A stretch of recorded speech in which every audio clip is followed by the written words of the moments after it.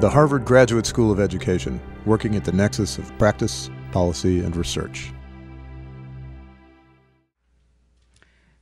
Good morning, everyone. That was good. Thank you. I'm Steve Seidel, and as the Faculty Director of the Arts and Education Program here at the Graduate School of Education, it's my pleasure and my great honor to welcome you to this special symposium called Educating for Moral Agency and Engaged Citizenship. I want to acknowledge Kathy McCartney, Dean of the Graduate School of Education, who's with us today. I know that Kathy joins me in extending a special welcome to all of you, but especially those of you both on stage and in the audience who are not part of our immediate community here at the School of Education. We're delighted to have you with us this morning. I also want to welcome Laurie Gross. Laurie's the Harvard's Associate Provost for Arts and Culture, and she's done so much to support and expand the arts at Harvard, but also especially to make this morning's event possible. So thank you, Laurie, and our thanks to all of your terrific colleagues.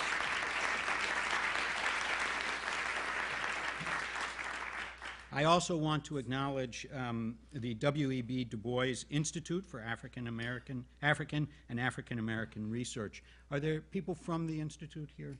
Yes, thank you so much.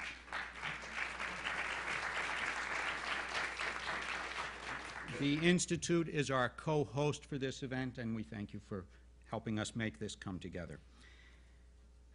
This brings me to our special guest from outside our university and outside our campus, although he's really with us at the university for several years.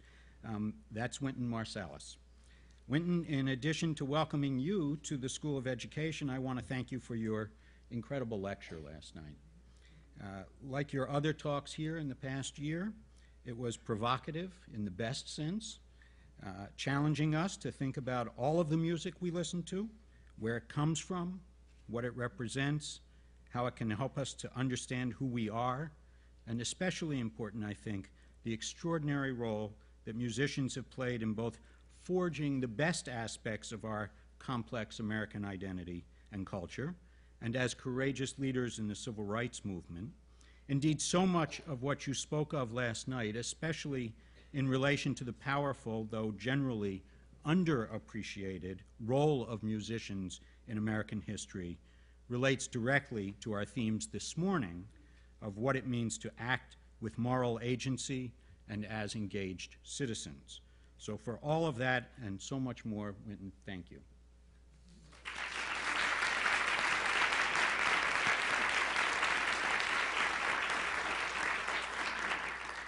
I also want to extend a very warm and very special welcome to two distinguished faculty members from the university community beyond the School of Education, Diane Moore and Lani from the Harvard Divinity School, and Lani Guinier from the Harvard Law School.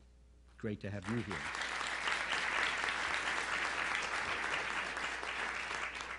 And I'm delighted and grateful that our wonderful School of Education colleagues, Sara Lawrence-Lightfoot, Rick Weissbourd, and Karen Mapp, made time to be here with us for this morning's conversation.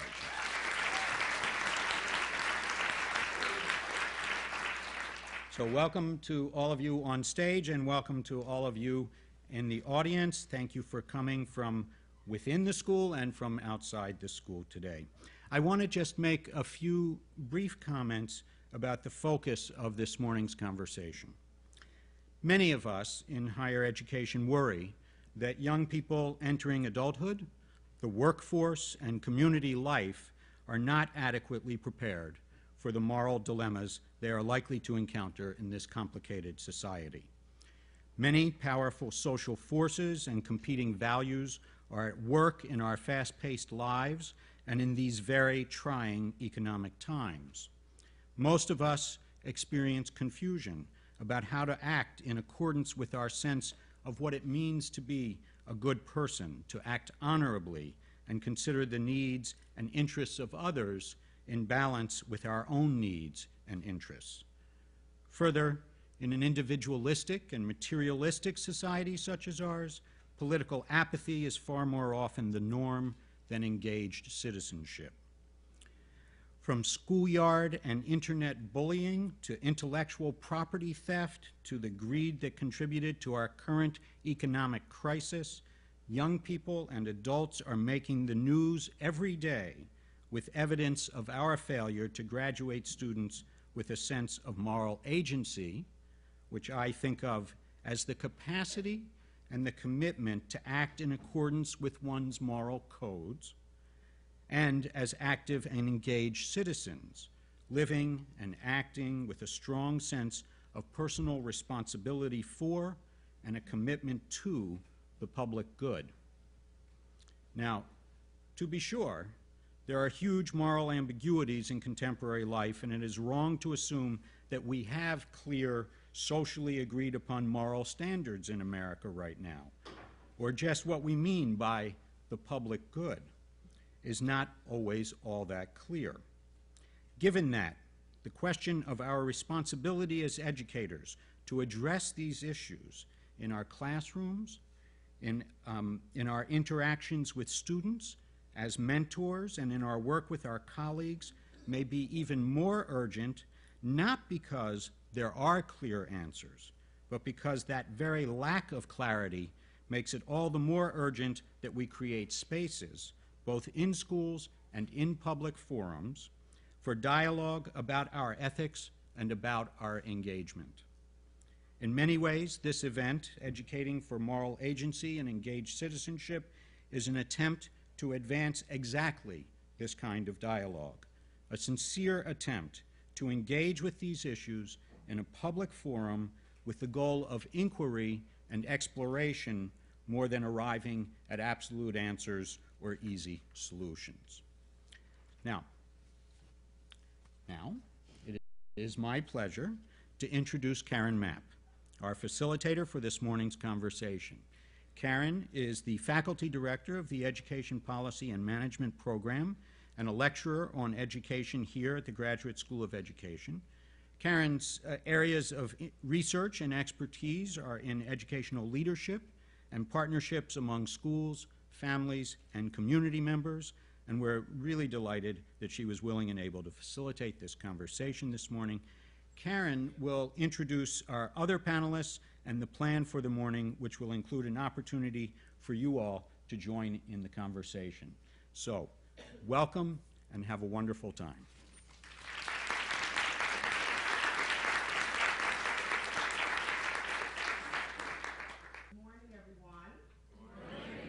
Good to see you all. Now, those of you who are my students out in the room, you know that this is not the usual time for me that I talk to anybody, because it usually takes me about until noontime for my voice to properly get itself adjusted, but we'll make the best of it, right? Okay.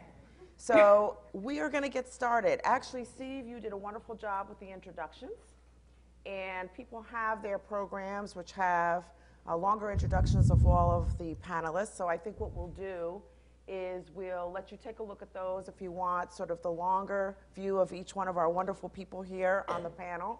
And I think we're going to just go ahead and get started. Is that okay with everybody? That's great. Okay.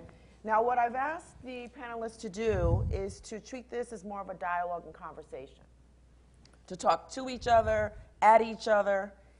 If there's a comment made that you want to respond to, please jump in. This isn't going to be the type of panel where I'll be calling on you each individually, one at a time. Those are boring. We don't want to do that. We really want to have a dialogue, okay? And for this to be very energetic. And after about an hour, what I'm going to do is I'm going to give you a little assignment in the audience. Yes? Okay. And we'll take a little break then to talk to each other for a minute about what we've heard, and then have an opportunity for a Q&A. Lani, unfortunately, has to leave a little bit early, around 11. So when we turn it back to you for your assignment, she will have to go. And so that's going to be the agenda. I hope that's okay with everybody. All right. So we are obviously going to start with Wynton as our special guest. And so, Wynton, I'm going to ask you a question about your book, Higher Ground, which, by the way, must be doing very well because I was not able to get a copy. I looked in every bookstore around here, and there wasn't anything available, so congratulations on that. That's not why you couldn't get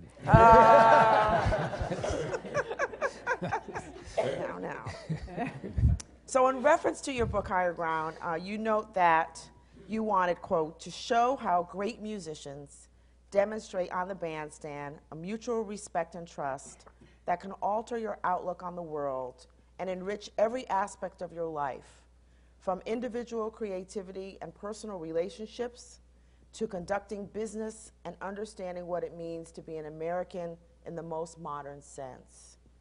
So how do the ideas that Steve put forth to the audience about acting from a moral standpoint and engaging in civic activity sort of relate to your motivation for the book and to your call for service? For me, it's a matter of communication when it's a book.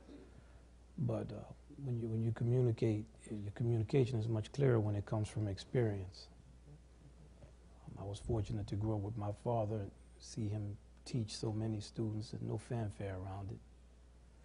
He'd be maybe in the worst communities, maybe people would think it was bad, but then we didn't look at it like that. And he always had time to talk to people, and he always addressed everyone with a certain humanity and a humility.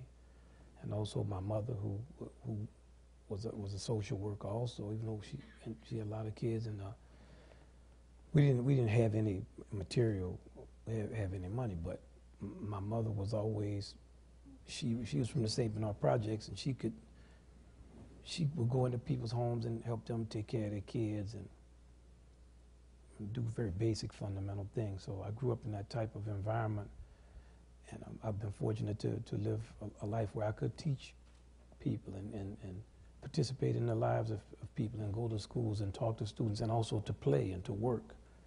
So it's what I was talking about is the lessons you learn that are not just symbolic or philosophical things, but those philosophies that have been tested, and through action your philosophy matures. And the opportunity to express that in a book is it's a blessing, as is playing music, to be able to speak. Many musicians really can play, but they can't speak. Or you can play, or maybe you can't teach. We all have different talents and skills. So for me, I always could communicate. It wasn't in an educated setting when I first started having to communicate.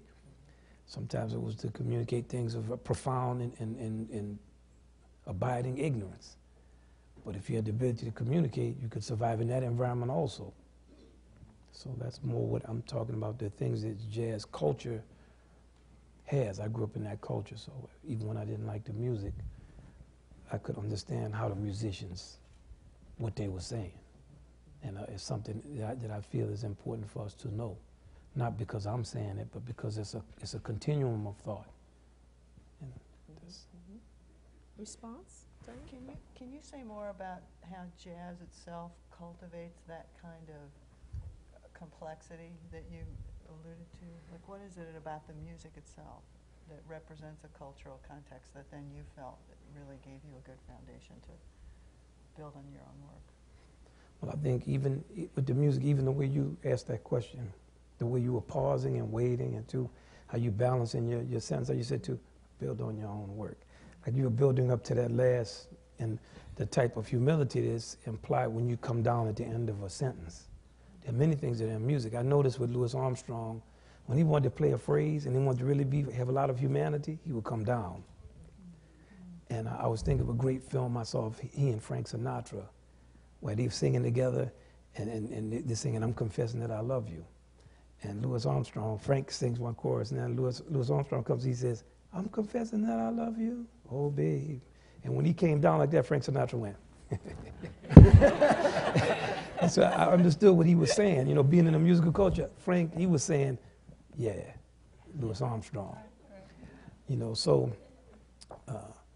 the music, there's so many things in the music. Let's just take the fundamental thing of the music, is the thing that we have the most problem with in the West, is the music forces you to hold two opposite thoughts in your mind. And it forces you to act on both of those things, okay? And it forces you to act on those things all the time. And also with the music, you're under the pressure of time. So you know you can't get a good lie together when you don't have time. That's when somebody starts saying, well, where were you? What time was it? Why did you come in? You need time. So, you know, the music is a certain way. You're pressured by time. Ding, ding, ding. The time is going all the time, and the harmonies are moving. So on the one hand, you're thinking about what am I playing? Because you're the one that's playing.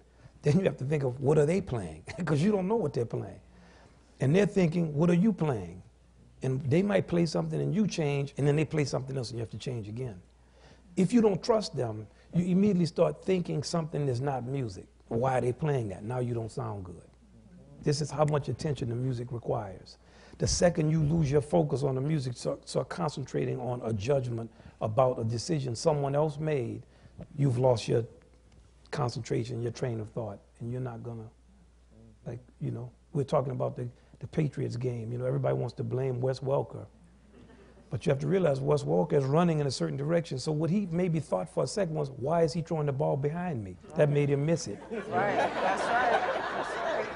Yeah. You know what I mean? Because it's like you got to realize how fast it's going, and just that one thought, like, because now he's not thinking about let me catch it. He's thinking, I don't believe he threw that behind me. Now you missed it. And the music is that way. That's great. That's great. Responses, any more? Well, there were so many Jump in? things in Wynton Marsalis's colloquium, performance, creation last night that I think, you know, we can think about as educators as being missing from most education in classrooms. And one of the things that I thought, when you said two things coming together that are opposites, there's so many boundary crossings that you talked about last night. The sacred and the secular, you know, was one that just kept on coming up. That one of the ways in which I think we don't let the spirit into most of our classrooms, the opportunities for this, the sort of spiritual encounters that are there, you know, in music. But there were all kinds of other ways in which music, you talked about African and Anglo music coming together. And so those kinds of boundaries that we tend to create, categories that we tend to create, that you say are hard for people in the West, right? To bring together, that seem to be contrary and opposites. It seems to me one of the tasks of good education is really living with the coexistence of these opposites, bringing them together, embracing them, and out of that coming a kind of creativity. That does happen with the kind of trust between people, with considering the people that you're in ensemble with are worthy. They can carry their weight. And the other thing you talked about, which I loved most of all, was the rhythm section. You know, the rhythm section, the place where democracy takes place, you said, and where there is both expressiveness and inclusiveness. And I think to find in our classrooms the opportunities for the rhythm section to go. And if the rhythm section is there, then the melodies and the music can prosper. So I think that there were so many both metaphors and allusions and historical evidence that you brought out that I think are really important for us as educators, teachers and learners in schools and out of schools to think about as the conversation has become so mechanistic and reductionistic, and really needs to be much broader and much more dimensional. Well, I thought of a similar aspect of this. You know, we talk a lot about, in the moral development world and around here, about perspective taking and empathy. But, you know, perspective taking is a cognitive experience, but it's also very much an emotional, empathy is really an emotional and spiritual experience as well. And in schools, I think we have tended to focus on perspective taking, but we really haven't focused on empathy as an emotional and spiritual experience, and how to really integrate the more cognitive experience with that emotional and spiritual experience that you're describing. And it just got me thinking about how to reproduce this experience of deep listening to music, deep listening to each other that you have in jazz and music in a classroom. Right. Well, I think that it's that we have the truth of the things backwards, which is that the mechanics of the thing should always come later. It's like the way we learn how to speak a language. We didn't know what a verb was when we used them. But if we start teaching the verb first and the gerund and the noun, you'll never learn that. You know, you're much better just listening to somebody speak and then you start speaking. You see, so Teaching is that same way we all have learned. Most of the stuff we learned, we did not learn in a classroom. Everything from just the way that we speak to one another, or just, we could all been in elementary school together. We learned a whole pile of stuff that wasn't what we learned in math. And there's mathematics, just the way we unfold our sentences. It's melodic and mathematic. We balance it naturally. But I think sometimes because I always think about the Tower of Babel, the myth in the Bible. It's interesting that the people were already together, but being together wasn't enough for them. They wanted to build a monument to them being together. So the punishment was they got scattered. So if we could just recognize what we are when we teach students, it becomes much easier. But a lot of times because we feel like we have to be the ones. We have to build the monument? Yeah, we have to be the ones. I'm teaching you and I'm showing you this. Well, I'm showing you a little bit of what you're going to learn. You learn more from your neighbor, from some kid that beat you up when you were in 3rd grade. You learn more then than you're going to learn from me. Yeah. I always give kids the first time I ever really got beat up, because I would beat people up. But when I first really got beat up the first time, that was one of the most profound, that was an education. And the first education was that it didn't have to stop when you said stop. Okay, that's the first thing I understood. I said, okay. And the second thing is I never hit another person that same way after that. Because because I grew up in that environment where you had to handle yourself. But before I would hit people with relish. Yeah, man. After that, I always thought, this eye socket is going to take about 4 months to heal. It just changes your perspective. And it's what I mean by the experiential part of education. And it goes with what you're saying, but we have a tendency to think we can separate things that cannot be separated. And I always go to the music of Bach to talk about that, because Bach was a person that had such a deep and profound, abiding love for music. And his music is so unbelievably perfect and well-crafted that you would think he started from the standpoint of a craftsman. But he didn't. He started as someone with a deep love of music. And it is that love and the feeling for it and the love of those traditions that led him to that level of technical mastery. It's never the other way around when you get to that level of greatness. Beethoven, these are people who were so engaged with what their music could do. And I mean, I'm going outside of the jazz tradition, because there have been great musicians and artists in every tradition, but I don't, do you know what I mean? I mean, it's like that love is first. And if that's not there, nothing is there. Yeah, so I wanted to come back to something that Sara raised, but you also talked about it last night, which is the relationship that you have to the other musicians, and the fact that sometimes when you're composing, you just put their name down and rely on whatever it is that they're going to come up with. And that's so antithetical to what we do in higher education. That is, we don't really teach people to collaborate and to trust the other people that they're collaborating with, in part because I don't think everyone has a shared mission. They have a personal mission, which is to excel and compete and succeed individually. And so this idea of both moral agency and of civic engagement seemed to be at the heart of what you were talking about in terms of music. So the question is, why does it work in music and not in education? Well, it generally does not work in music. Generally it doesn't. Okay, and even last night we had it on our bandstand. And that's because it's once again the two opposites. It's like those opposites. I'll give you a concrete example in music. When I was 27 or 28, I had the opportunity to play in a band with musicians who had played in Duke Ellington's band, and they were 78 and 79 and 82 and 83. So we went on the road with a group of, many of the men that I played with last night were in that group. Okay, and we were then 27, 28. These gentlemen went there, and all of them have passed away now. This was 1991 or something, 20 years ago.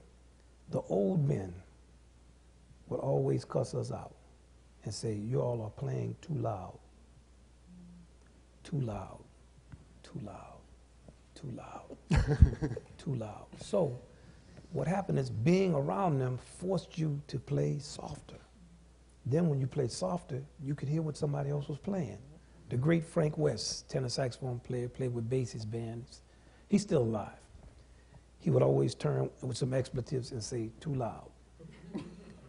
And one point he would always make is, he would stop and say, can you hear what I'm playing? Of course the answer is no. And the thing that we always talk about is, why are we sitting in a 10-foot area and people have monitors?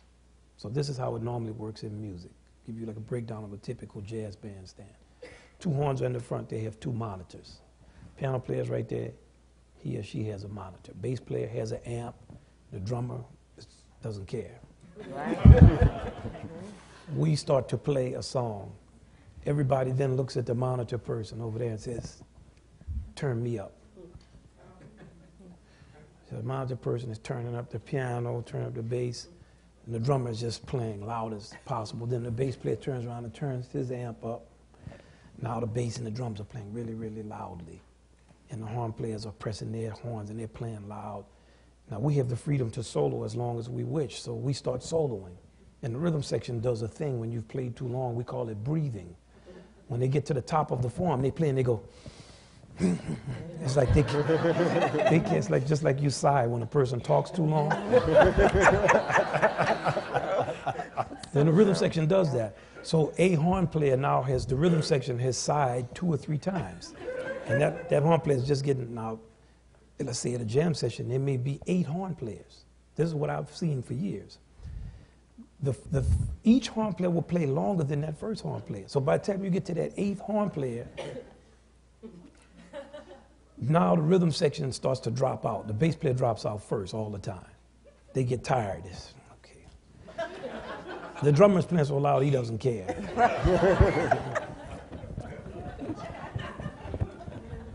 Then the tenor saxophone player plays. Well, forget about it. They never get tired. Trumpet players get tired. They're playing, and then 45 minutes has passed, and the song is over. That's normally how a jam session will go. All over the world. On our bandstand, we battled for years with this, even in the sound checks. I was like, man, we cannot sit in this hall and play this loud and sound good. It's not possible. So we also, there's a certain empathy between us just because we've known each other for many years. Lucky Peterson, I met him, we were 23 or 22 or something. You know, Hurlin, I played in a band with him. I was 8 and he was 13. He played trumpet, our drummer. Veal, he's, you know, we're all from the same place. Doug Womble, I met, he was 17 or 18. Now he's early, Lord is on. So when we've already, that's why he told a joke about me asking him to turn this guitar up, because my whole life I've been saying, turn the guitar down, man. So they all know. And when we sit down there, the thing that we're all pursuing is what's called the swing, the groove. We do have an objective that's not us. There's us, there's what we play, then there's the feeling of all of us playing together, and then there's the groove, which is the time and how it feels as it passes. And we realize that we are custodians of the time, but the time is out here. And we have to always, it's like and what the time in the music represents is like the ideology of a country. Like our balance of powers and the things that we have so that our country can work, those things are guided by principles. And those principles are not, they're written down, but they're not really written down. And it's the spirit of those principles that guide how you behave. And when you start to violate those principles, then you kind of, you know, all is lost. It's like, why is a fugue the way it is? Because it is. But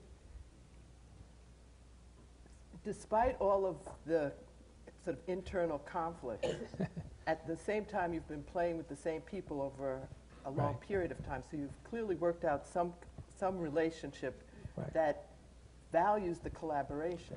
Well, we love each other. Okay, the first thing is that we don't play together now all the time. We have a deep kind of love and feel. We call each other all the time. Our kids have grown up. They know each other. Hurlin, Veal. I mean, we're like brothers. uncommon. The young lady who was singing, Brianna Thomas, she never worked with us ever. She came to the first rehearsal and she was nervous. And I have a tendency, I'm very hard on young people when they first come around me. And I do it on purpose, like I'm trying to test them. So I know that they're kind of scared, so I kind of just take advantage. You know you're out of tune. Yeah. I do. I take because I'm trying to test them. So I told her, I said, you know you're out of tune. You know you're sliding into all of your notes. You know I'm very direct. Like jazz musicians would be direct. Like my first experience playing with Milt Jackson and the great musicians, I played at McKell's and they played a slow blues. And when I finished playing, Milt Jackson asked me, he said, you notice the difference between how it sounded when you wasn't up there and how it sounded when you... So I said, yes, sir. He said, you know what the difference was? I said, no. He said, you wasn't up there. So you know, it's just a part of our culture. It's like either you ready for this or you not. Or my daddy had a thing that he would always do to you, and he would say, son, what are you playing? And he would wait for you to answer him. And then if you didn't say nothing, he would ask you again, what are you playing? You'd be like, you know, music. Is that what you call what you're doing? So we have that. So with the young lady, I was kind of messing with her. I noticed she took notes. I talked about go listen to Ethel Waters, sing notes on the head, check this out, do this with your phrasing. You got to listen to these people. She came back 2 days later. I was like, girl, you for real. Like, you're serious about this. Come be around this. Come to these rehearsals. Come participate in what we're doing. Be a part of this. Get in this vibe. Don't be. Before we went out on the stage, she was nervous. And I came and I said, you have to understand that for us, we look at you like you're our daughter or something. We've been out there a long time. We are not, this is not like a performance for us. This is our way of life. We want you to be a part of it in that way. So don't be nervous. Don't worry about nothing. If you have a problem with something, you look over at me. Something goes wrong, we're going to stop. Because when we get on the bandstand, it's spiritual.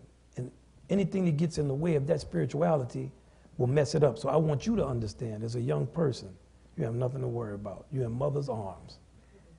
See, what I love about this, and what I think is so important for us as educators, is the context is, first of all, collaboration. The assumption that you need each other. You do need each other. Oh, yeah. The skill that happens when you have the rhythm of being able to work together for a long time, but also the mentoring relationship of what it means to welcome new people into this collaboration with high expectations. You take them seriously. Oh, yeah. You expect that they can rise to a standard that is really an important one.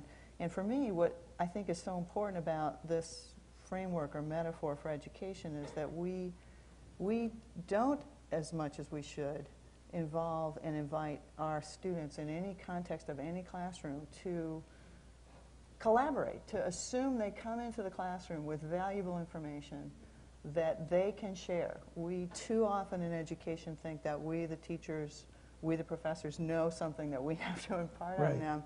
And not only does that squelch their own voice and creativity, but it doesn't involve the expectation of collaboration. Right. And I think if we could think about transforming our educational systems to look at shaping a set of questions about what do we need to be educating for in this complicated, morally wrought world, and what kind of role are our students going to be able to play, assuming they will play a role as moral agents, and assuming that that's part of the expectation of what we should be doing in education is to inspire them and to help create a habit of heart and mind that they will leave our institutions with a sense of both tools as well as assumptions that they can and should be making a difference.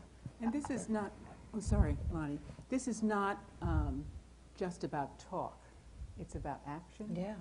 It's not just about creating spaces for discourse. It's about moving and having an impact and behaving. And I just remember 10 years ago, Wynton came to Harvard. And my son, this is one of my favorite stories of all time, was on the bandstand playing. This is when you were visiting lots and lots of high schools and working with lots of high school bands. And my son was a senior at Boston Arts Academy, public school here in Boston, and he was in their top group, and so he was on the bandstand. He's a drummer. now you see where I'm going here. And so this group was playing, and as they were playing their opening number, suddenly the sound got bigger and richer and more resonant and stronger. And then you noticed Wynton Marsalis had come from behind on the stage, just sort of very subtly, and he was there. And the music came, right? But it was this gorgeous thing of seeing this big master of music, this hero of ours, right, playing with these other guys all together, you know, this sort of communal, creating community. And then the teaching started. And he's leading and following. And he's right? leading and following, Yeah. right? He's just one on the, he's just one of the horns back there. It's a small group. I think there was only maybe two other horns. And then this teaching starts, where Wynton begins to dissect my sons because he's going after the drummer who always plays too loud. My son's playing, and it is excruciating in terms of the sort of rigor and discipline and judgment, right? Yeah, you got It's to. excruciating, and my son keeps his cool and keeps going and going, and with so much appreciation, right? Because that's where the respect is, right? You can do it. I know you can do it. You are worthy, right? Yeah. You can be a fine musician. And afterwards, Wynton said to me, I could have kissed your son. And I said, well, why? And he said, because he listens. Right, he's right? lovable. He's lovable and he listens, right? So this business of listening as being so much a part, not just of music, but of teaching, and part of this empathy that you were talking about. You've got to listen to people around you. But I think there's another aspect, which is that your son was there not just to impress Wynton, but No. to produce something. That's right. And what's That's right. different in Right. our classrooms is that we are not relying on our students to produce anything. We're simply measuring them. Right. Right, And I right. think that's very important to have an activity. Like I went the other day to teach some 3-year-olds. So the teacher said, well, maybe you should teach for 5 minutes. I said, oh, and I've been teaching my whole life for 40 minutes. It won't be a problem, you know. I taught elementary school kids. When I got in the room, I understood.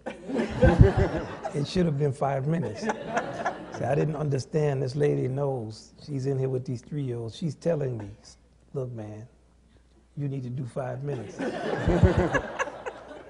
It's like, you ever try to teach a group of 3-year-olds?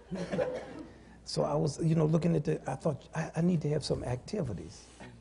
And I feel like for us drawing adult lives, we need activities to give us experience, And so that is I think the most important tool of teaching that we don't use. Every class should have some type of activity. And that activity, because you want to be able to understand the power of the collective. That is the most powerful thing in the universe of us, is that you put a man and a lion out on the plains, that man is in a world of trouble.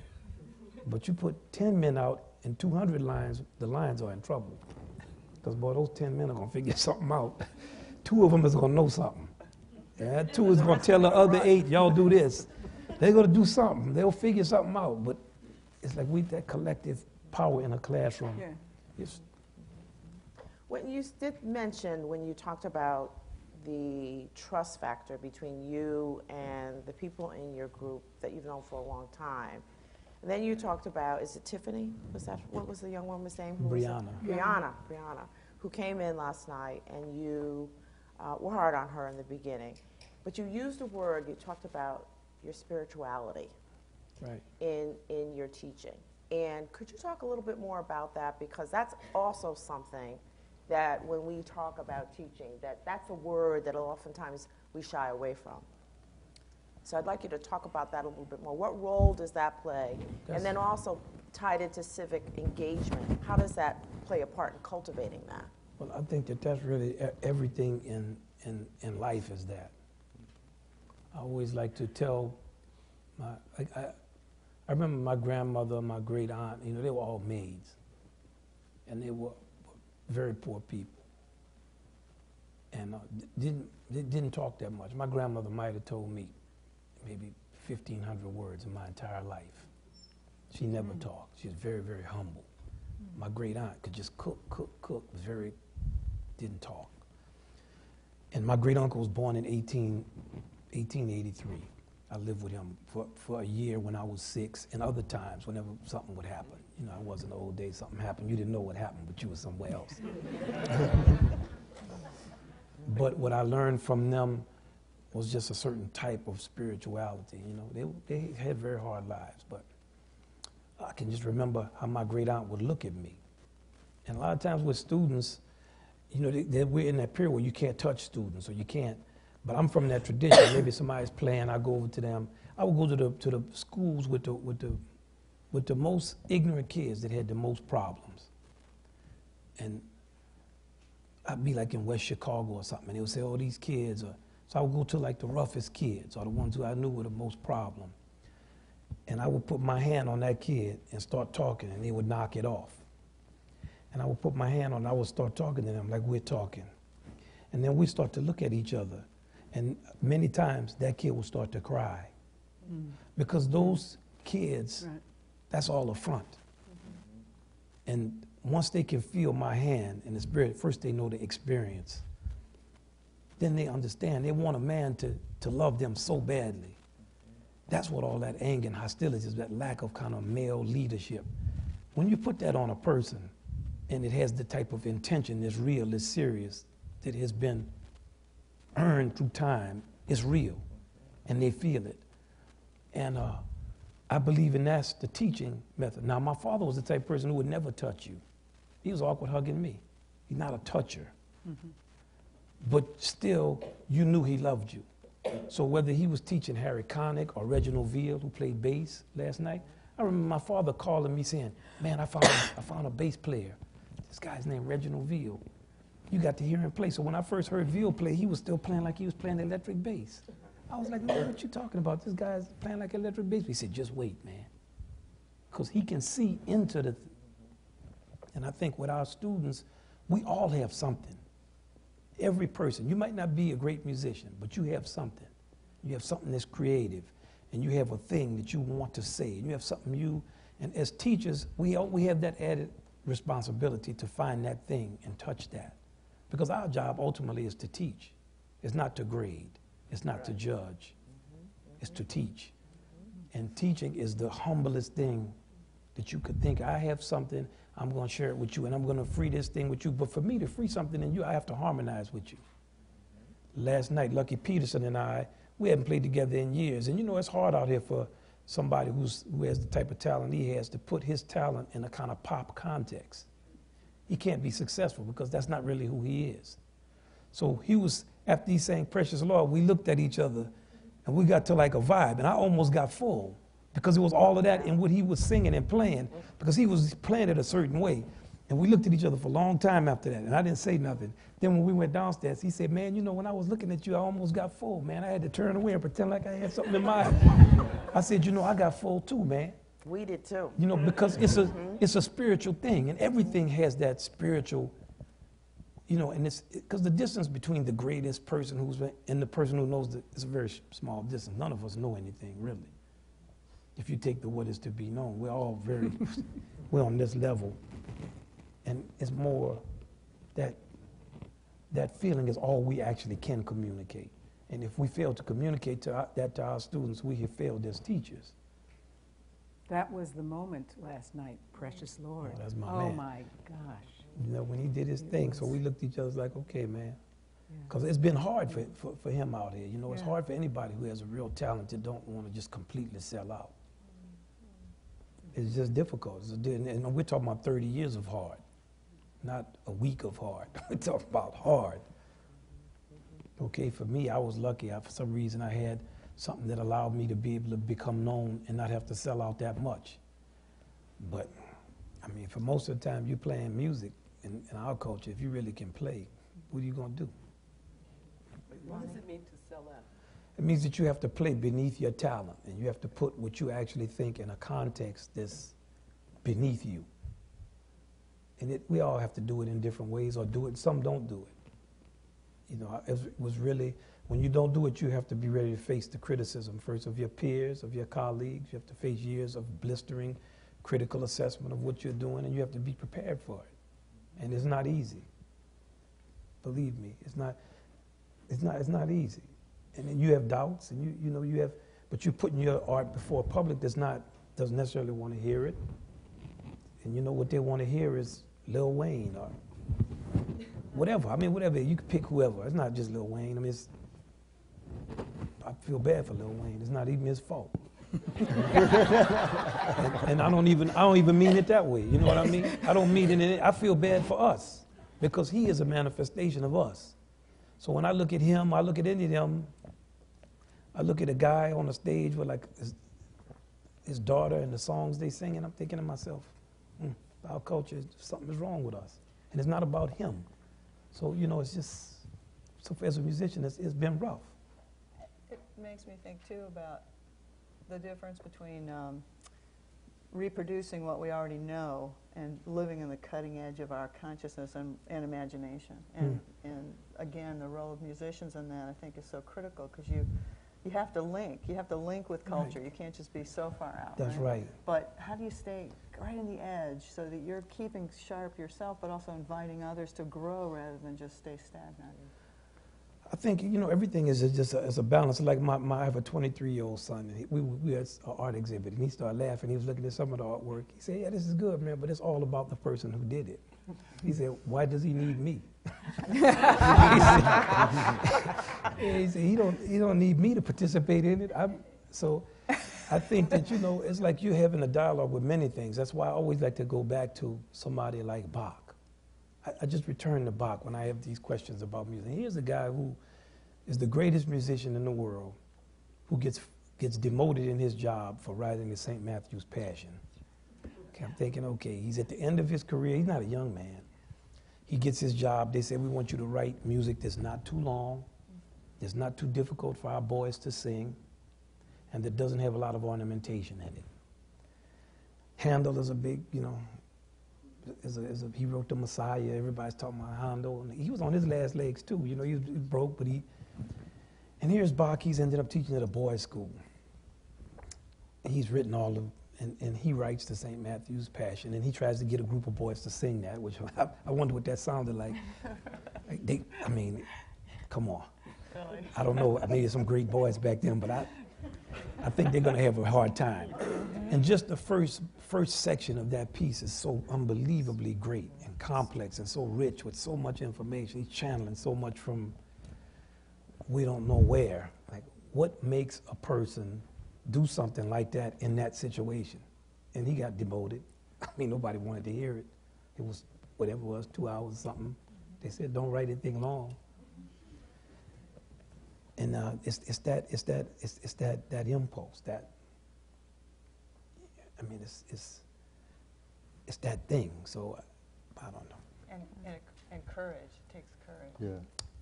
You have to want to incorporate people into a worldview that's on the edge of like he's trying to take them to something, but he also was the most traditional person too.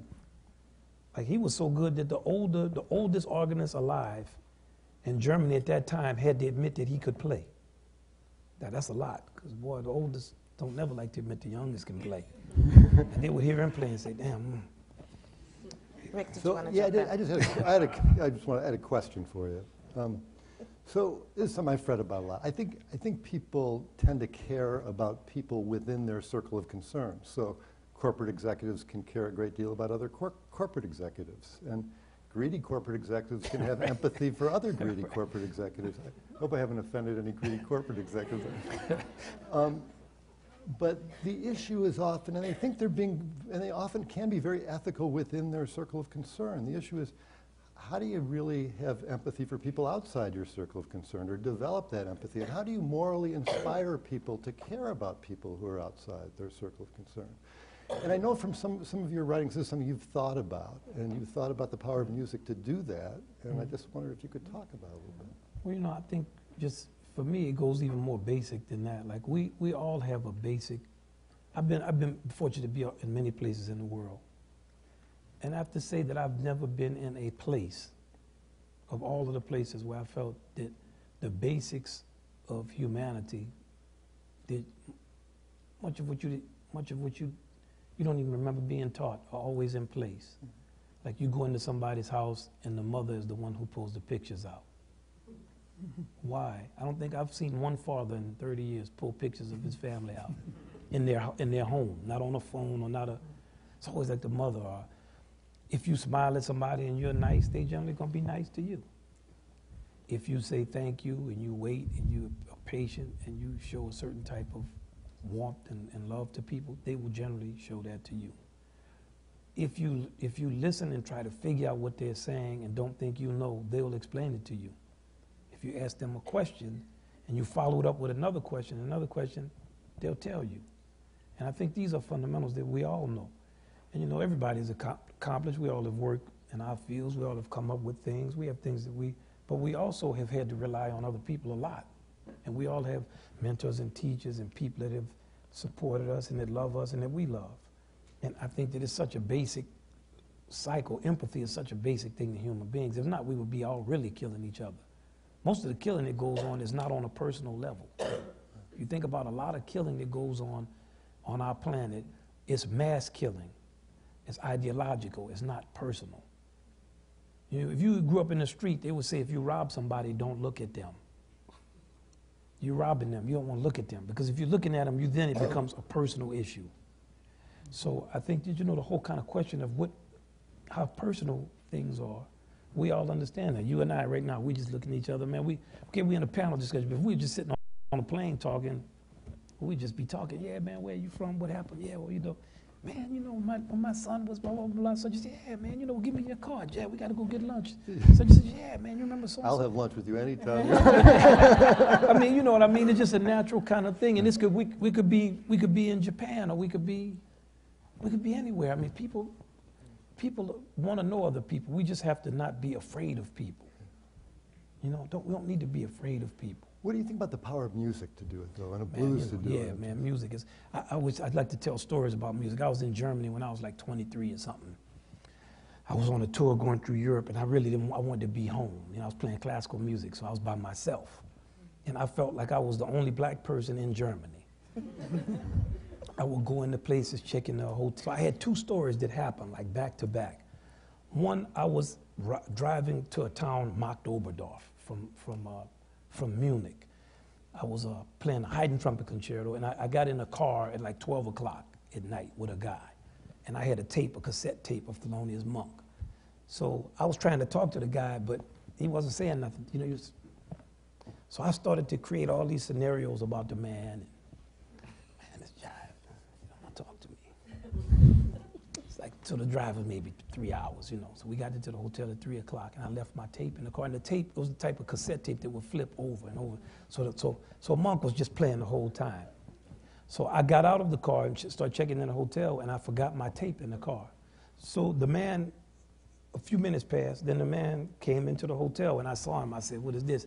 He gave me the tape. When he gave me the tape, he said, Monk. So I thought, now, all of what I thought about this man, him listening to Monk was not one of them. Okay. And another time I was at a club after a classical gig, and members of the orchestra said, hey, would you come go play some jazz for us? You know, 'cause sometimes I would play with the orchestras, and after the gig, they would say, there's a good club down here, will you go play? We just want to hear you play, you know. So I went down to this club, and I was playing something. I didn't sound that good. I was trying to play. So there's an old guy sitting down, and around 1:30 or something in the morning, he was just saying the same thing over and over again. I ain't blues. I ain't blues. Then he said, in English, could you please play one blues for me? So it's just like we're in the middle of somewhere in Germany, and here's somebody asking me to play some blues. And it's the universality of the blues as a language. I was once in Turkey playing at a festival. We were in an outdoor theater. A guy comes up with some instrument. I didn't even know the name of it. I was just looking at it. He wanted to play with us. I said, you gonna play that? He said, jazz. So I introduced him. He came. I said, what do you want to play? He said, blues, man.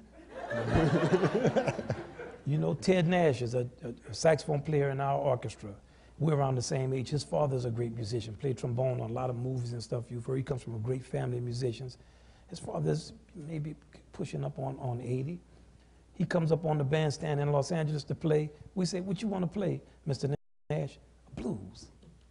A guy who played trombone in Lawrence Welk's band introduces himself. We're playing a gig in Atlanta. He wants to come sit in with the band. He comes up, what you want to play, man? Blues, man. You know, I could go on and on and on just about the blues. When you get to the blues, it's like everybody can. So that's how our music, American music, through the blues, people understand the blues all over the world, and they love it. And when you can play the blues, they love you, because it makes them, you know. Because it's suffering and it's hope too, right? That's exactly it. It's suffering and it's hope, and that's what life is. Yeah. Like, man, we out here. Damn, that happened. And last night you also said that blues tell a story.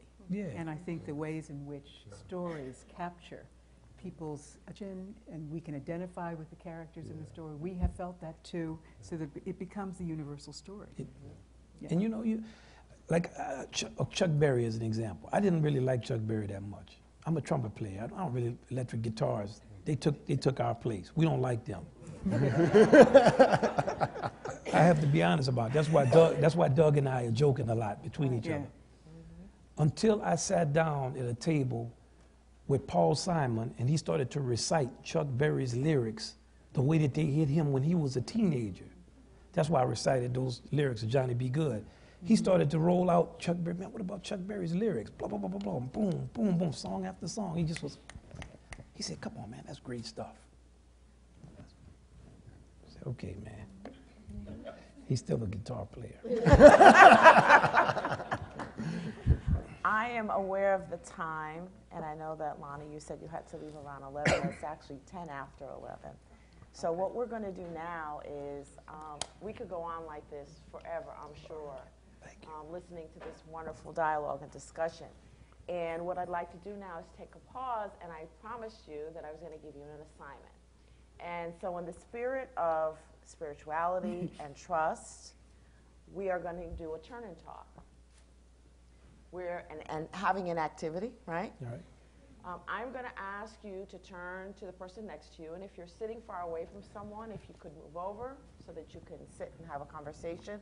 I want you to talk about what you've heard and see if you can come up with a collective question, a question that you would like to ask. We have the mics. I'm going to give you about sort of 5-8 minutes to do that, and then we'll start our Q&A period. Okay? Make sure you introduce yourself to the person next to you and come up with a question. Okay? Hi. And let's first take Lani Guinier before Lani has to leave.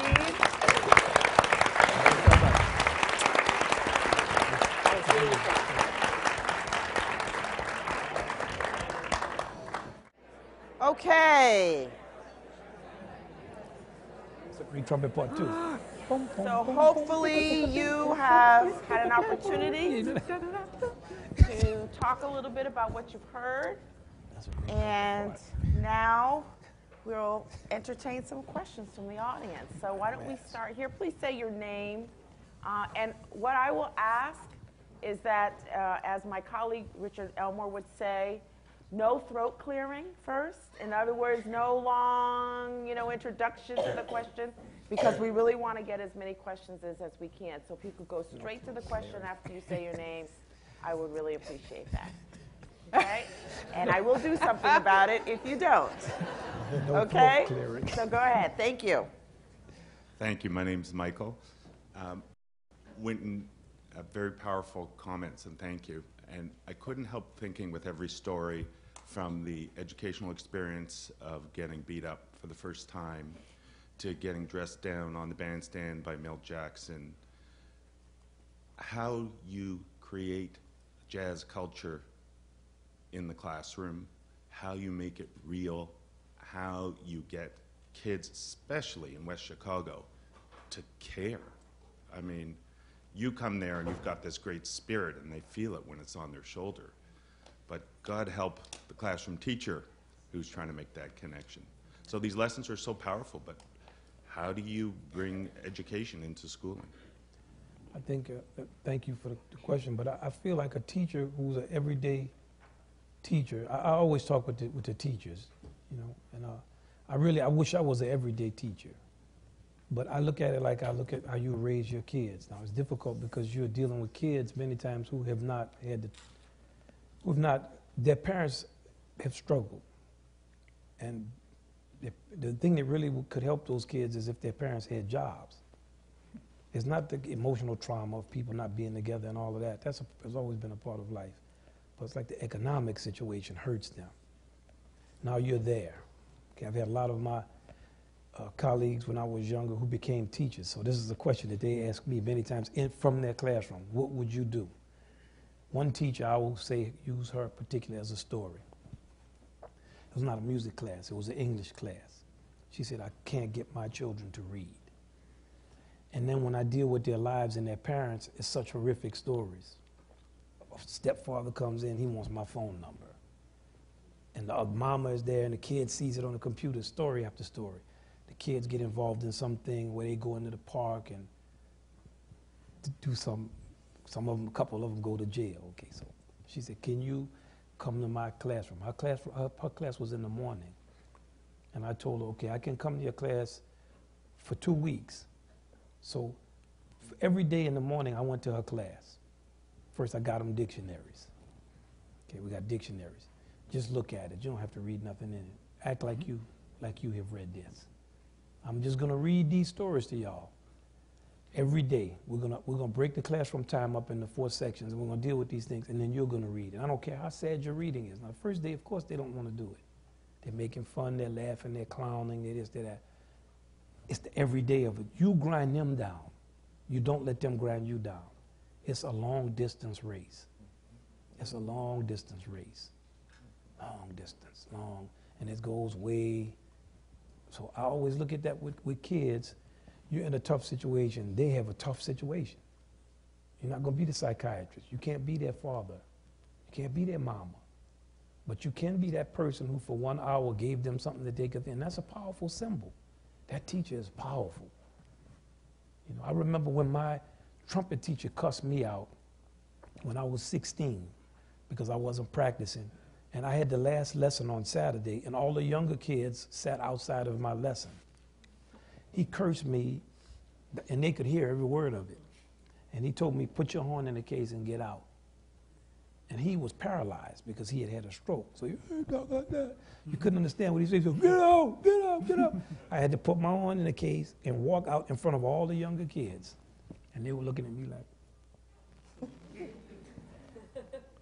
you know, so those are the kind of lessons. With very difficult kids, you can't give them the type of tough love because they already have that. You got to give them the love. And that means that you have to endure a lot and keep your intensity. So that's what I always kind of, to my young, keep your intensity. You wear them down over time. And you'll think that you won't, but you will. Because they want somebody to do that. You know what I mean? And avoid getting beat up by them. I'm serious. I'm serious, because once I know a couple of teachers who got their behind whipped by students, you got to walk that line, because when that happens, the school cannot defend you. You'll have to leave. Like once cousins and all that start getting involved, that's a level of ignorance. You have to walk that line where you don't get in a thing with kids where a physical thing. And I think you mentioned the love, and that's really what I find works is when you wear them down with your love. Yeah. And not the tough love. And it's hard because they're tough. The kids who really have the dysfunctional upbringing, I'm not talking about the spoiled kids who are brats. You have to just slap them. And by that I don't mean it physically. I don't mean physically hit them, but I mean you have to treat them with the same level of disrespect they're treating you with. And you have to engage them very directly. I do that all the time with kids and their parents. A young lady will come with her mother, and the mother will go to take a picture. Don't you take a picture of me. Be like, what? You know, it's the one thing for the spoiled kids, I really don't tolerate that. In front of a stranger too, I always make the point to them. So I try to put them in their situation. But, you know, that's another, the tough, the rough kids, that's different. You got to, because they're going to try you, and they're going to keep trying you. It won't be like a TV movie. You know, it's, that's work. Yes. Many of us believe that music and the arts hold a key to salvation for individual children and for our society as a whole.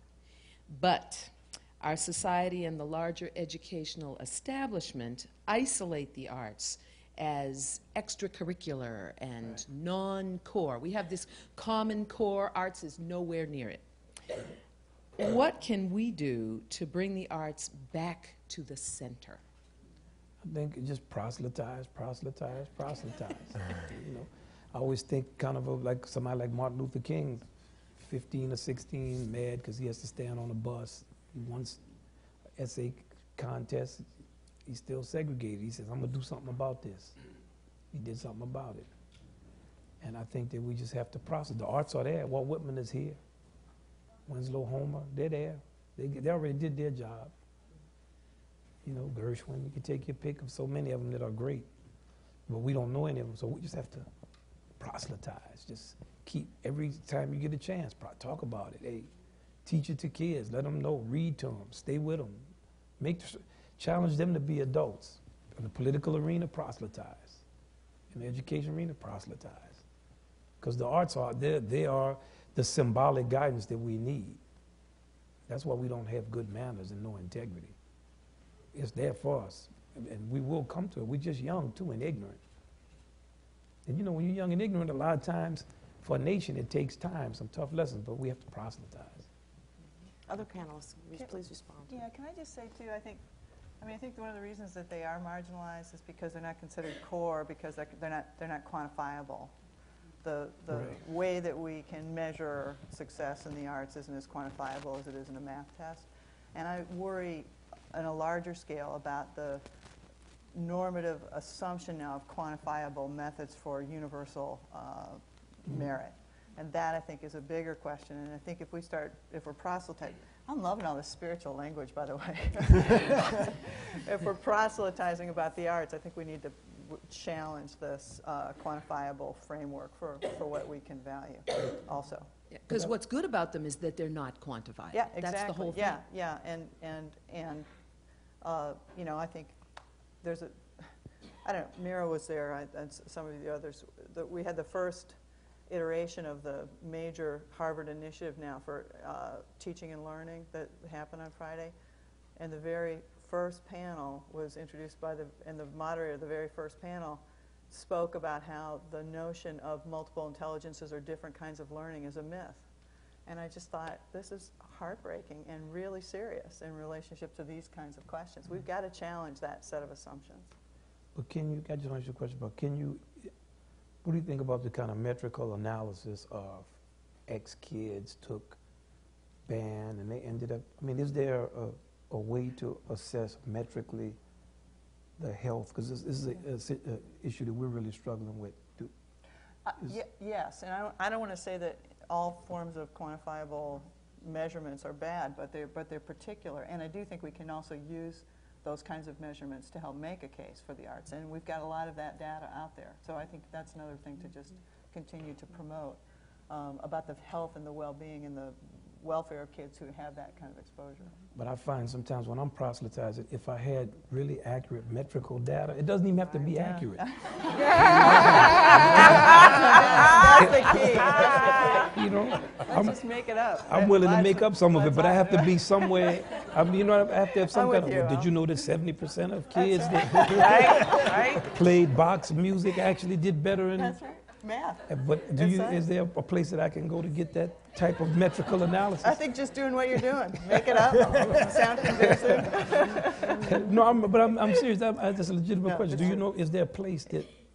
Yeah, there yes, is. Well, we do for that. Steve, Yeah. Steve. We can talk. Excuse me for being right. ignorant of it, but I mean, I'm asking. Really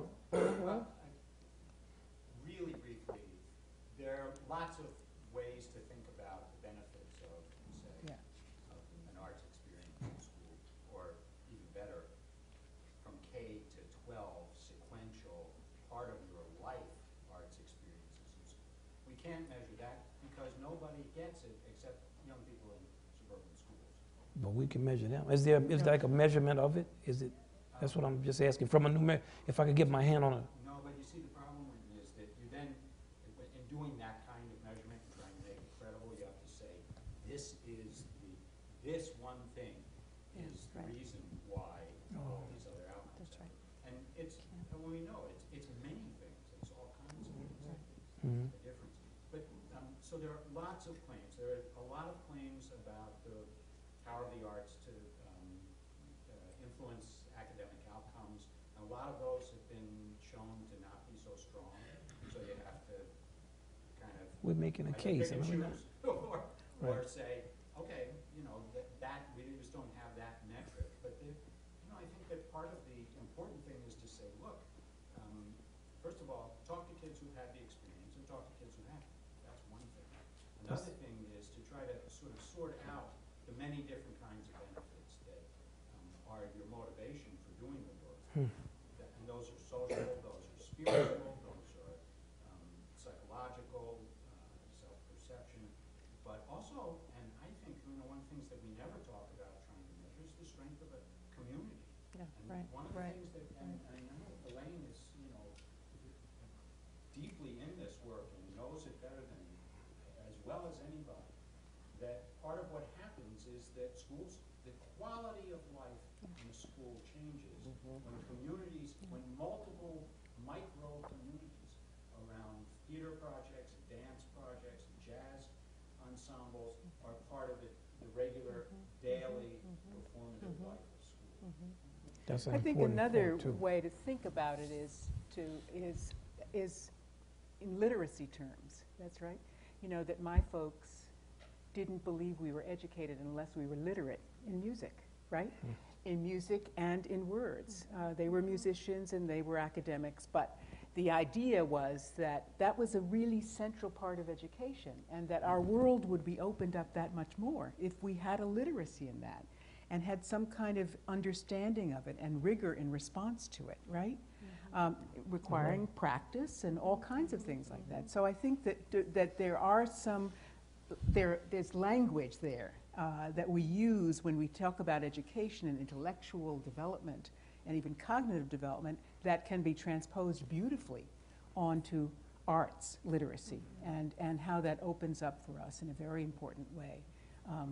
Wider, deeper, richer understandings of the world in which we're part of. Yeah, I think if we could get our toolkit together, That's it another would way be of like, I'm thinking of what he was saying about, we talked about the question of activities, micro activities around, but if we had actual data, maybe it exists, like a centralized place that would be like a toolkit. Many times I'm sent out to proselytize, but I don't have any tools. I'm just coming with passion, and that's good, but it's better with some tools. You can give. There's a terrific volume called Critical Links, which Can- looks at the multiple kinds of benefits of the arts. Captured in, one of the other problems is that it takes a lot of money to do these studies. There isn't a lot of money to do this. So there are lots of little studies, and there have been some nice efforts to try to put those studies together and see what's the big picture that you get out of this mosaic of information. Yeah, and I wonder if anybody is going to be doing some work with Dudamel in Los Angeles with La Sistema, because that's a project where now they are providing arts lessons and music lessons to young children. I don't know how many of you a few years ago heard when the Venezuelan Youth Orchestra came to Boston and blew the lid off of Symphony Hall, because not only was the music absolutely extraordinary, again, the spirit that those young people brought into that hall. You talk about being full. I think I cried for probably the entire performance because it was just so rich in passion. So maybe that would be a way. Again, I've heard that Dudamel might be tracking, but I'm not sure. Okay, but the thing about it's interesting for me because when you Abreu is they call him the old man. He's the one who started it. His system is really based on literature. It's very interesting. Right? Everybody is playing. 8-year-olds are playing Sibelius symphonies. It's like in America, it's going to be interesting to see how it works because first the level of parental involvement and the funding will be there, but it comes out of a certain system. That the closest things in America to that are in New Orleans, ironically. So I'm looking at what Dudamel and them are doing But El Sistema is unbelievable. When you see them, and I had the opportunity to go through the whole system with the old man himself. Whew. I mean, you hear all those orchestras play. You hear like 9-year-olds playing and orchestras playing Beethoven Third Symphony. Then they can play too. It's not like, so, but it's going to be interesting to see how it works in our country because we have a lot of completely different social situations that make it much more difficult to do here. Yes, ma'am. Thank you. Hi, good morning. My name is Joycelyn Wilson. I'm a Hip Hop Archive Fellow at the Du Bois Institute. And my question goes back to the tightrope of the sellout. My research focuses on hip hop education, schooling, and leadership. And you mentioned Lil Wayne, and you mentioned him as an example of a generation that has somehow lacked some sort of cultural guidance. Right. And you also went so far as to say that it's not his fault. It's not this generation's fault. That somewhere, somehow, there was a drop ball. Right. And I'm assuming that you were implying that that was from the generation before. And one other thing you said was that the sellout was inevitable, that somehow everybody has to deal with that tightrope of decision making, that trying to keep it real at the intersection where different worlds are colliding. How do you teach young people about the sellout? How do you teach the etiquette of the sellout to walk that tightrope so that the next generation of leaders are not having to deal with what you're seeing my generation having to deal with? Well, I think some people have integrity, and it's not a tightrope for them. Okay, for me, I would say that Betty Carter is a person I looked at when I was 17 or 18. Even when I was in high school, my friends always said I was a hardliner. I knew we weren't playing nothing even then, so it's not a matter of hip hop.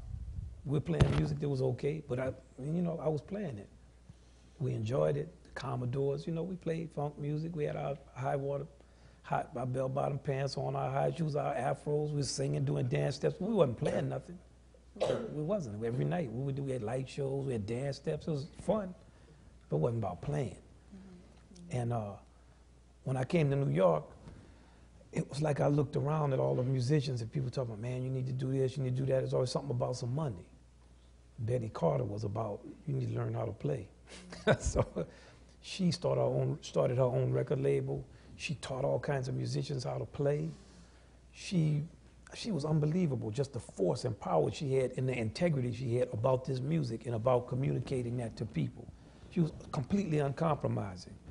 So I would hold her in my mind always as like a symbol of integrity, and I think that our kids need symbols of integrity, and that goes across the board. I mean, I feel a lot of teaching is symbolic, and there are always people with integrity. Then you're not on a tightrope. This is what I'm doing. And I've got Thelonious Monk as a person also in jazz. He played what he played. If you liked it, okay. If not, he played for the less people. He was okay. So just to follow up, would you say that if it's not his fault that maybe that generation didn't have models of integrity from the previous generation? That doesn't come from a generation. Me and my 16-year-old son were on the phone this morning. He was asking me if I could find a book for him on the minstrel show. I said, yeah, there's a book by a guy named Toll called Blackening Up.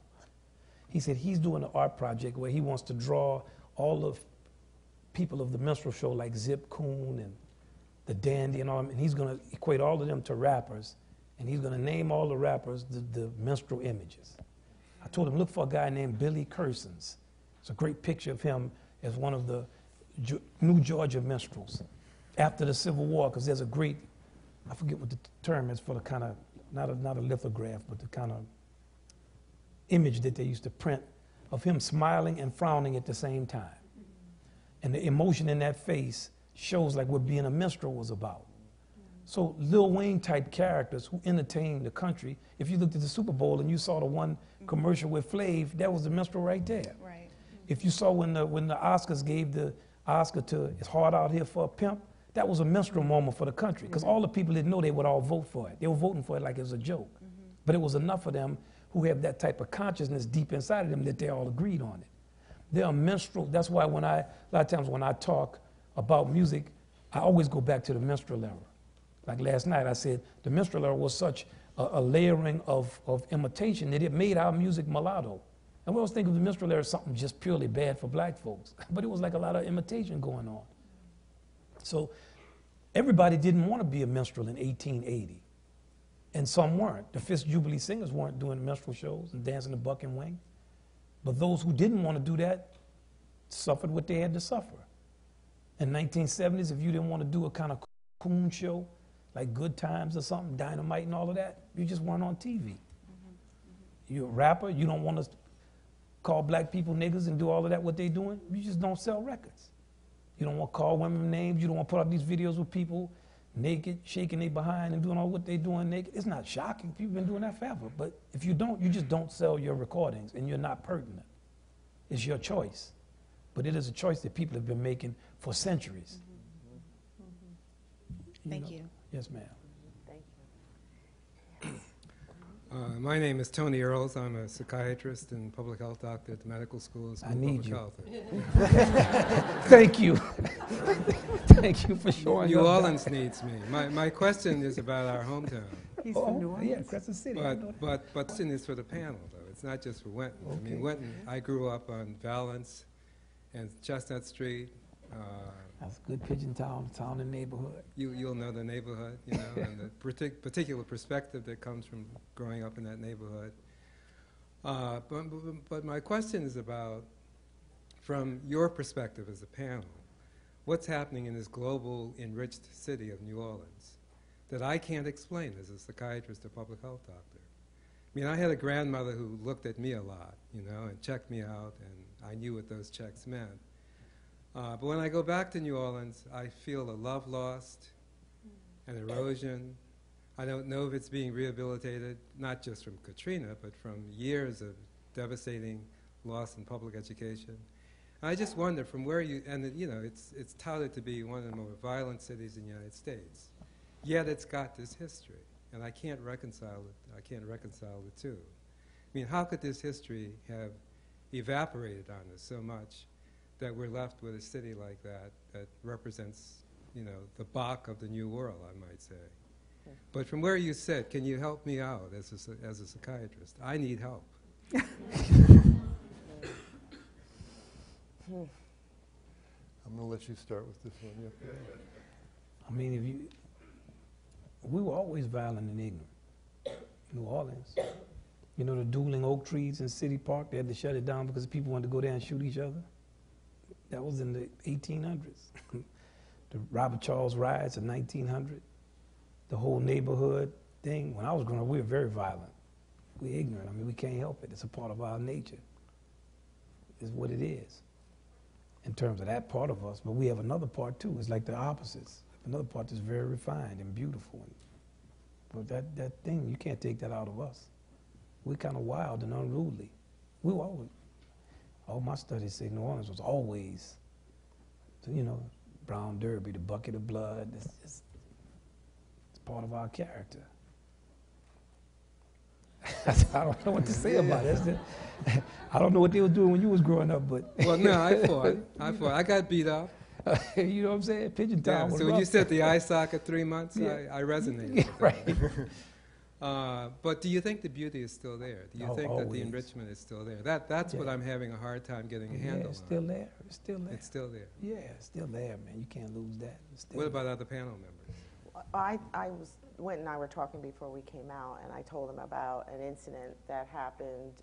I was invited along with Janice Jackson, and who was here and is now at Stanford, and we went as guests of Warren Simmons at the Annenberg, and we went down to try to facilitate a conversation among parents and teachers and Superintendent Vallis about the recovery district in New Orleans and also the charters. And I felt really like I was an interloper, quite frankly, because there was so much context there that I did not know.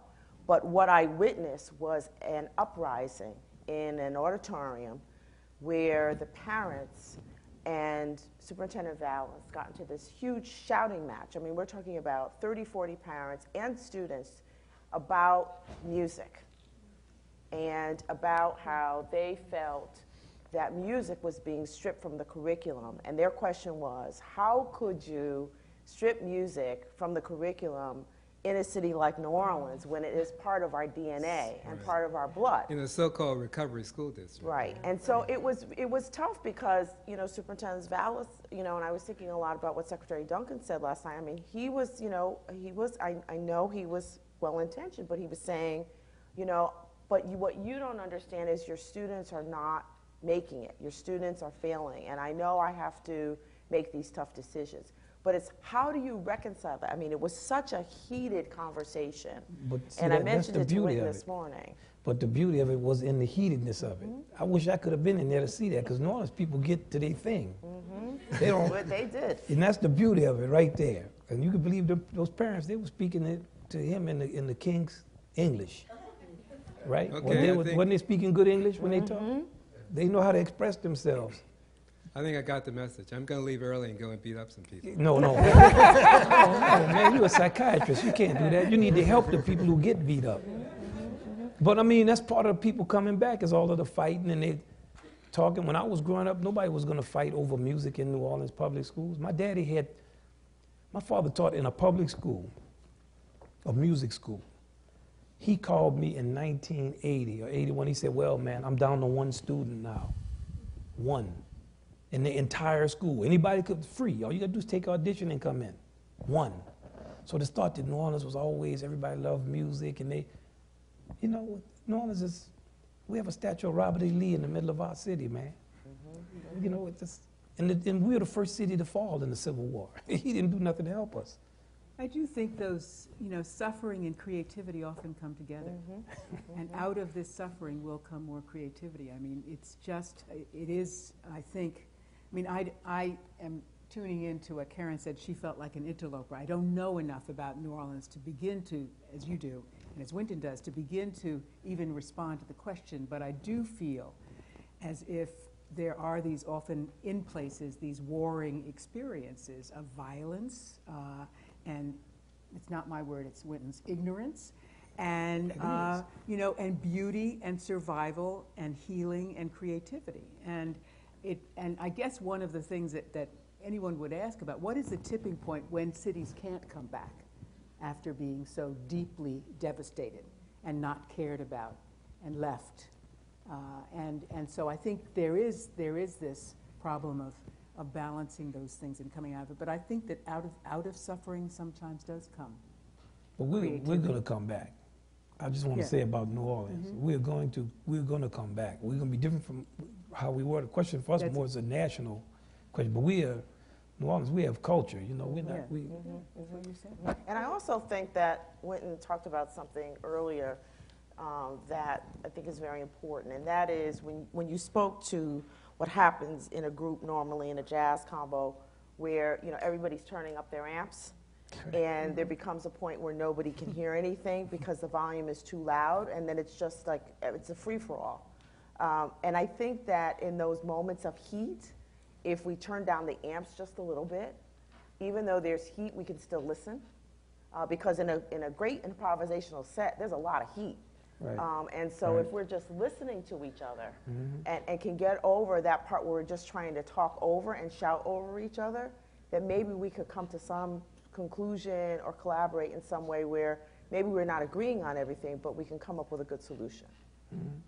My mama used to always say New Orleans needs a lot of therapy. Maybe you could. We're going to go. Thanks, Tony. Where did we leave off? Vanessa. Good morning. My name is Vanessa Rodriguez. I'm a second-year doctoral student here, and I came here directly from teaching for over a decade in New York City public schools, and we were actually having a conversation in our trio that we were struck about your definition of what it means to sell out. And you said it means having to play beneath your talent and to construct for the masses. And I see that happening to teachers. And I think teachers are being asked to teach beneath themselves and to sell out and to teach for the masses. And so our question for you is about your advice for how teachers cannot sell out. You know, I think it's like not selling out is a basic thing, basic theme. You know, you can go to any religious mythology. There's going to be things of belief. I think belief is always an interesting question. I always go back to, and I'm not a really religious person, but I like the Bible. It's not so much the practice of religion, but the stories are always so full of information. I like the one story where I don't know if it was a man who led many men came to Jesus. His son was sick, and he said, I lead all kinds of people. I just tell them to do something, and they do it. But my son is sick, and I know if you just say the word, when I get home, he'll be okay. And Jesus said, well, because of your belief, he's going to be okay. I'm paraphrasing him. I hate to say that. We don't. But it's just the thought of that as a story. And that you come in, you're a young person, you got a lot of energy. Now all of a sudden you hit with the reality. You've been out there, you're teaching, you know how the kids are, you know what it is. And you have your superiors you have to deal with, you have the politics of education. That's like you think you were fighting over Fort Knox or something. That's part of the challenge in front of you. If you tend to, with challenges, look at them as if that is your challenge, then you don't spend a lot of your time thinking about what if it wasn't my challenge. A friend of mine, Marcus Roberts, this blind. I'd never been around a blind person. I was like 23 or 24, he joined my band, and I used to have to take him everywhere. He taught me more about a handicap. Seeing, yes ma'am, that's right. He taught me more about seeing. And he would always say, I am blind. He said, just that alone. When I could accept that I was blind, when I could accept that, then I could go about seeing. As long as I was always mad that I was blind, I couldn't see. And with us in difficult circumstances, we tend to spend our time trying to change that circumstance and getting embroiled in that circumstance. We have to also incorporate, it's not the changing of that circumstance, it's delivering what you came here to deliver. And don't practice a mistake. I had a teacher who would always, I would play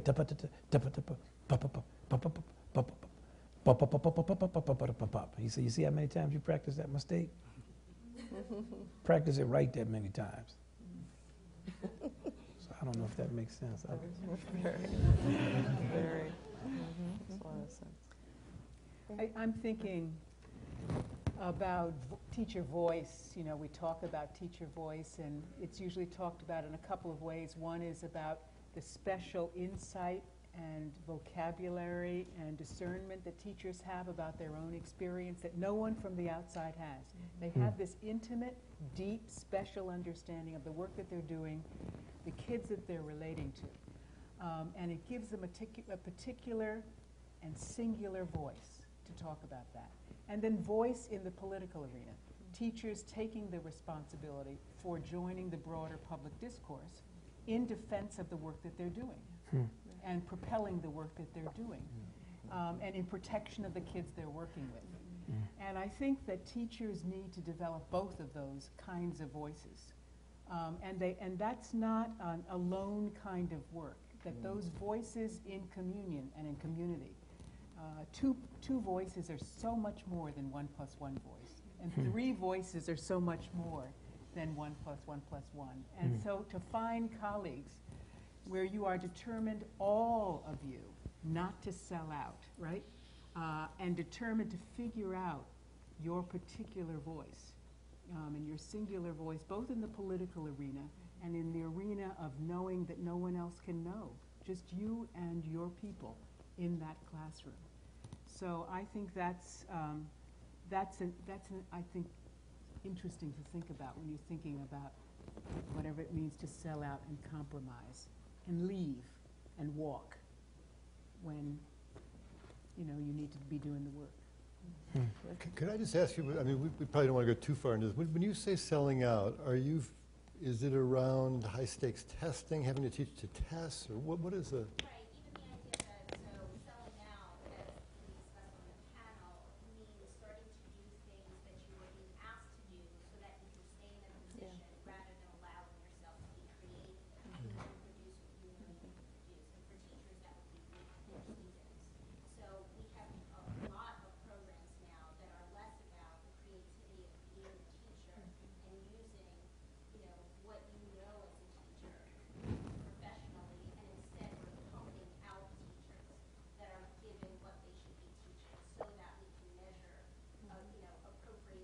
so that you can advance. And achievement means that you've appropriately trained your students so that we can measure them and we can prove that they're successful and therefore you are successful, Yeah. which is a very different kind of concept of what it means to be teaching. And so selling out means that you're no longer really thinking about teaching, you're just training for achievement measures. One of the things that I really support what all my panelists have said, and just to add how important it is to have teachers voice, not only talk about what's problematic, but talk about what you know and experience to be fruitful about education, so that you're not just saying what's the problem, but you're also offering some suggestions for different ways. And teachers know that. Teachers in classrooms know what that is. And minimally, it's often about methods and ways to think rather than content and factual dimensions of thinking.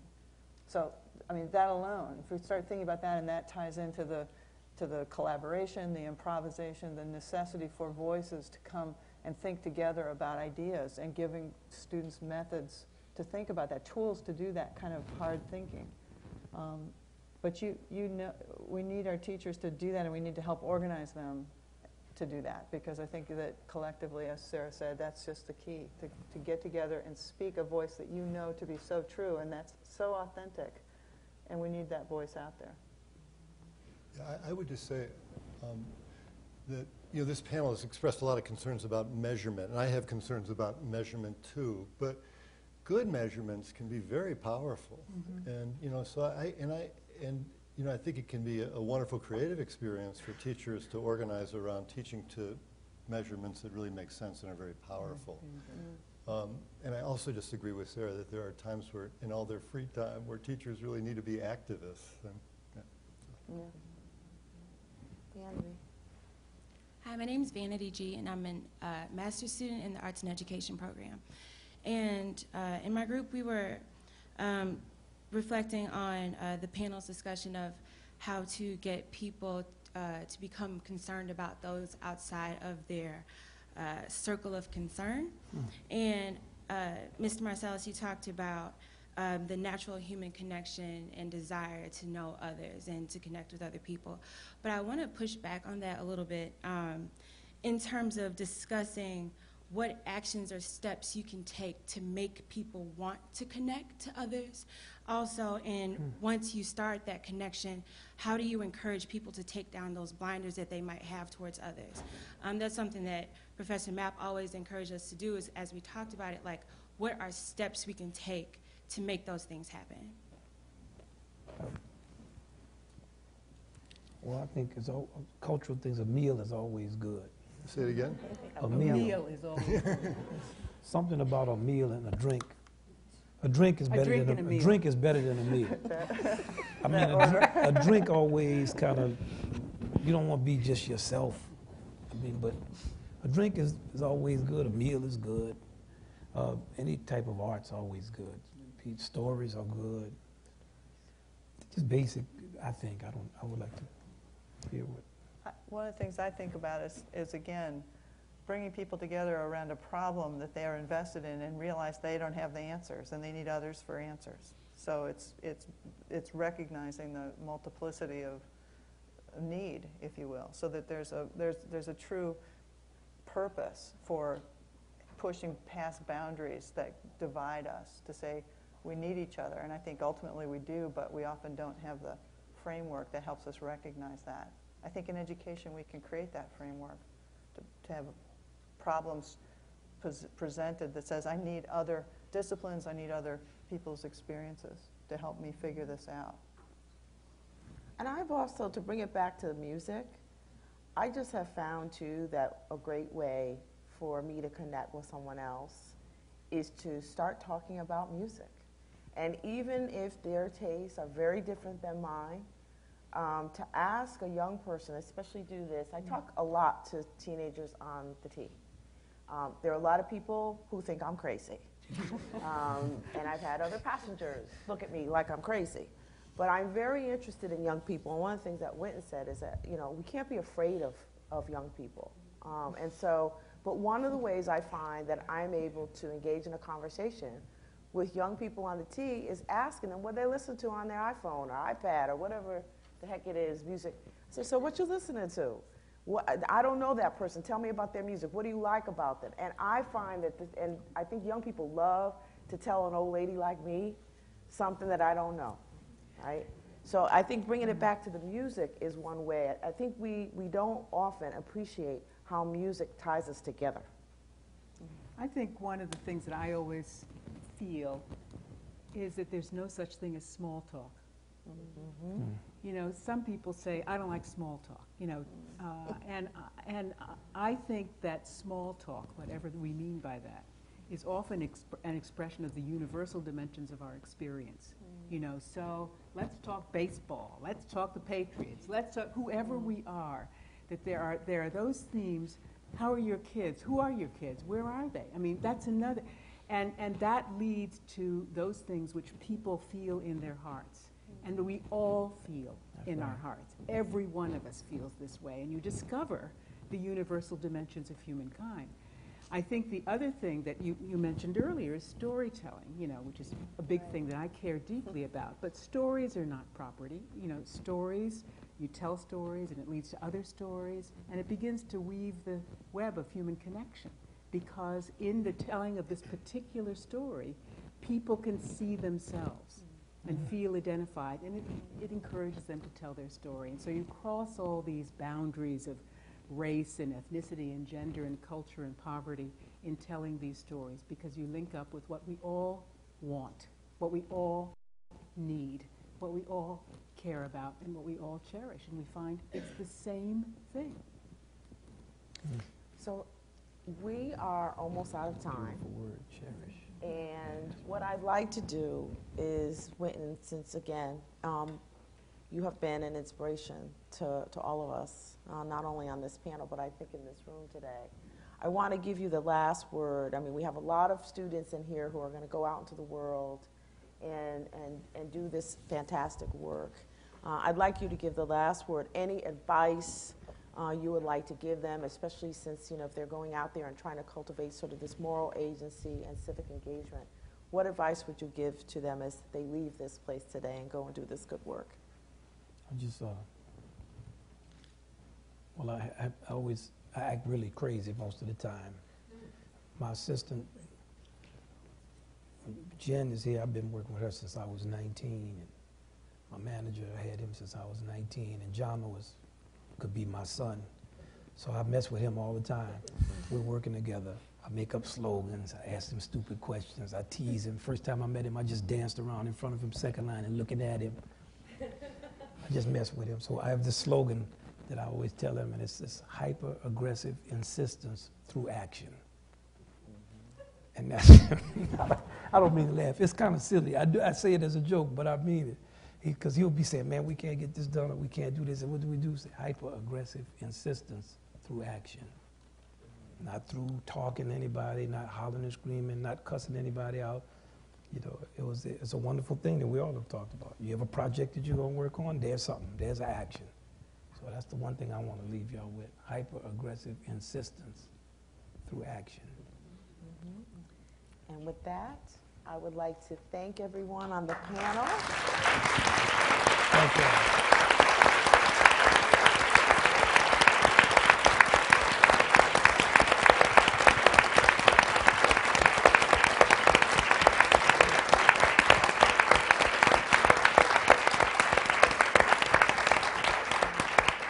This has been a real treat for all of us, and we will go forth, I think, newly inspired and excited. And I want to just say thank you to the audience as well. Thank you, Kathy, to our dean, who has been absolutely fabulous in creating these opportunities for us. So with that, have a great day, and some of you, I will see you in class tomorrow. Take care.